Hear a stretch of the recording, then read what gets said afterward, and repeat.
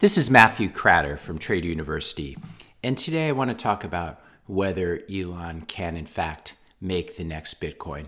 Everything he's saying he's going to do with Dogecoin.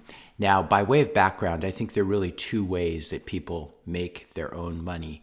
And if you're not a YouTuber or you're not an influencer, you may not realize how dark this situation really is. I want to start by sharing a couple emails that I get these emails. I get many of these every day, and they always read like this: business proposal. Good day, we are the marketing firm of TeslaSafe.finance. It's a cryptocurrency. Most of these proposals that people can't spell, they can't use punctuation. And then of course they have a reason why their coin is better than everyone else's coin, and certainly why it's better than Bitcoin. And of course the offer is they're going to give me a lot of this coin so I can pump it to my audience and then dump it on everyone. If you watch a lot of YouTube cryptocurrency videos, you should know that this is what is going on. And this is one of the basic economic drivers of YouTube channels. Here's another one. This is a cryptocurrency that's going to combat climate change by planting trees. And of course, we need a blockchain for that. And if I help them out, they're going to give me a lot of new coins that then I can dump on newbies. Now, fortunately, I don't need the money. This is not the way that I want to make money. But if I chose to go this route, I could easily make more than $1 million a year based on what I see in my inbox. It'd be a very immoral way to make this.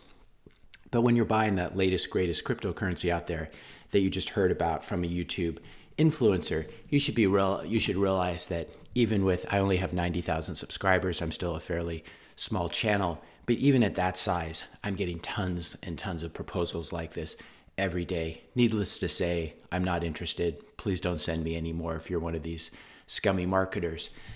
So that is basically the first way that coins are created. They're created as businesses to dump on naive retail investors. Then there's the other version of cryptocurrency where someone who's very rich and or ambitious and or delusional decides that they already have their own airplanes and their own yachts and their own mansions, and now they want their own cryptocurrency. It's a little bit like one of the Spice Girls back in the 90s saying that she wanted her own internet.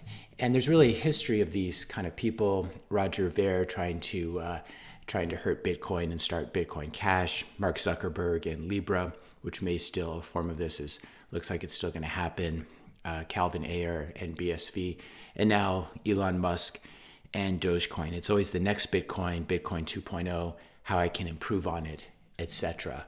Now, in his tweet, he talks about how Dogecoin's going to be better because the block time, it's going to be faster by 10x, the block size is going to be 10x larger, and the fees are going to be 100x smaller. And if you just do this, you will win hands down.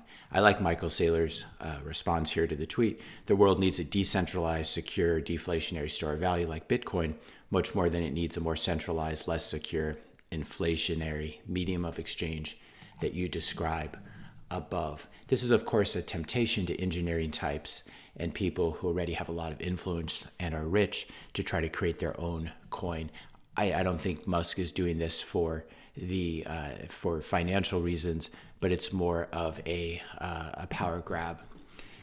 I've seen a lot of good responses to Musk online, basically saying, well, why don't you just, let's make everything better. Make your Tesla batteries last 10x longer and recharge 10x faster, etc. And the point of these is to point out that there are engineering trade-offs and there are engineering challenges. And just coming into a space and saying, well, I'm going to make the next Tesla and I'm just going to make the cars faster and cheaper and charge more quickly, etc.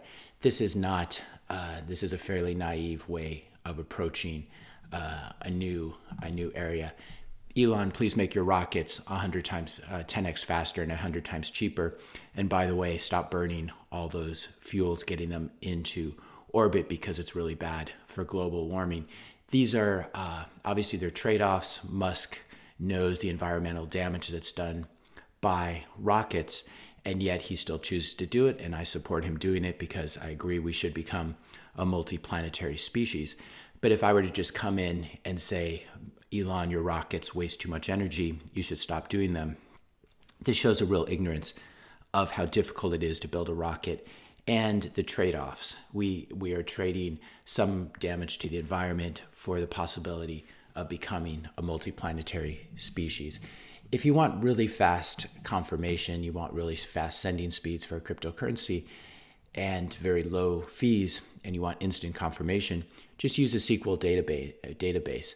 A centralized solution like Visa, for example, will always be much faster than a cryptocurrency like Bitcoin. Of course, Visa does not offer final settlement in 10 to 30 minutes like Bitcoin does. You can always reverse a Visa transaction, and Visa itself runs on the rails of the US dollar, which is secured by the US military and the US's global power. And so it's a little bit disingenuous always to compare Bitcoin to Visa or PayPal or something, systems like this that are actually built on the Fedwire system, on the ACH system, and on the US banking system, which itself is secured by war. That is what proof of work is for sovereign currencies. It is you bomb people like Saddam who choose to drop the dollar and sell their oil for euros. Bitcoin uses a lot of energy and takes as much time to settle as it does because this is the only way to do it and make sure that the system is completely secure and completely decentralized. And I don't know about you, but I don't want the world's new currency or the world's new store of value, the world's new reserve asset, to be controlled by oligarchs and corporations. Even someone like Musk, who's fairly forward-thinking, he's still a single person. And we don't want Caesar to make his own money. We want a new currency, a new store of value, a new reserve asset like gold, but digital gold.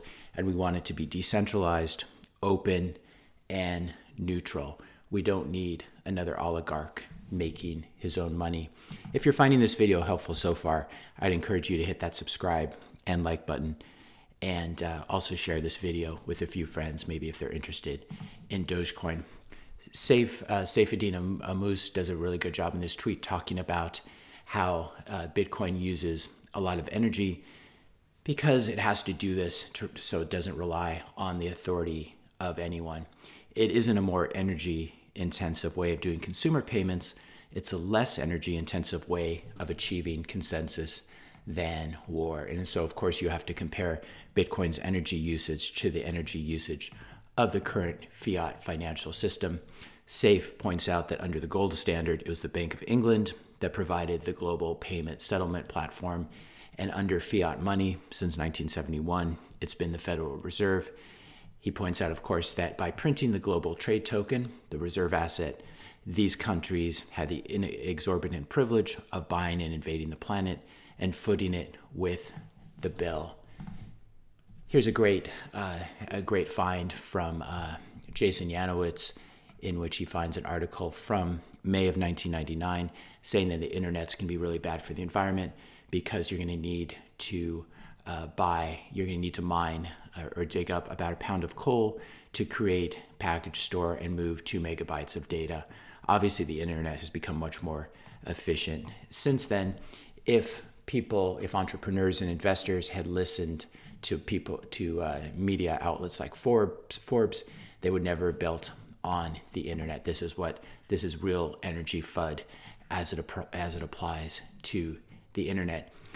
A lot of people have been asking me what I mean by dead projects or failed projects, especially when it comes to Dogecoin. I think one way of approaching this is to look at the GitHub depository and see the list of contributors over the past few years. This is Dogecoin. We can see that it really has been dead since middle of 2017. That's when a lot of developers stopped working on it. This is contributions to the master code, excluding merged commits and bot accounts. We're seeing a little spike in 2021, but this is what a dead project looks like. And so when Musk says he's meeting with the Doge devs, it's a little bit puzzling, and a lot of people have done some nice memes which shows him meeting with a bunch of dogs. Litecoin, very similar, a dead project. Development has almost ceased. And you compare this to Bitcoin, and we can see here with Bitcoin that the development has just continued and continued and continued. A lot of people believe that because Satoshi is absent or dead, that development on the Bitcoin core software has ceased. This couldn't be further from the truth. It's constantly being updated, but in a very conservative way that preserves the 21 million cap and preserves the security.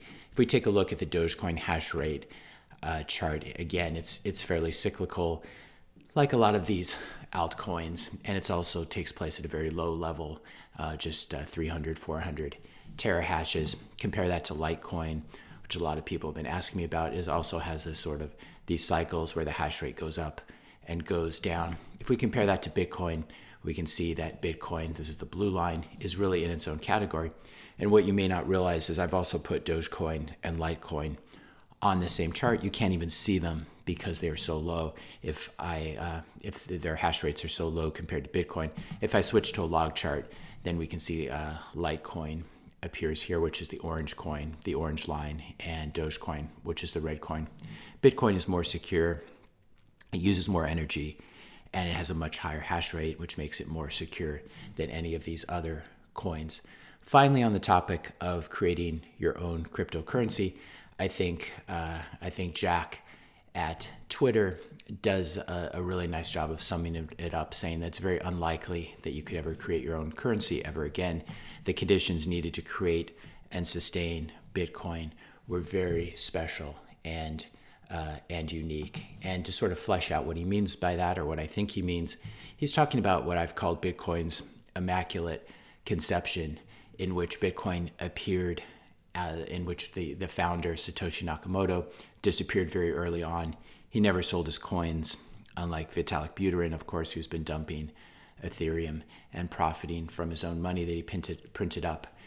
When you have a founder like Vitalik, you have a single point of failure. You can always kidnap him, or governments can apply pressure, or really wealthy oligarchs can bribe him, etc. It's very different when the founder disappears.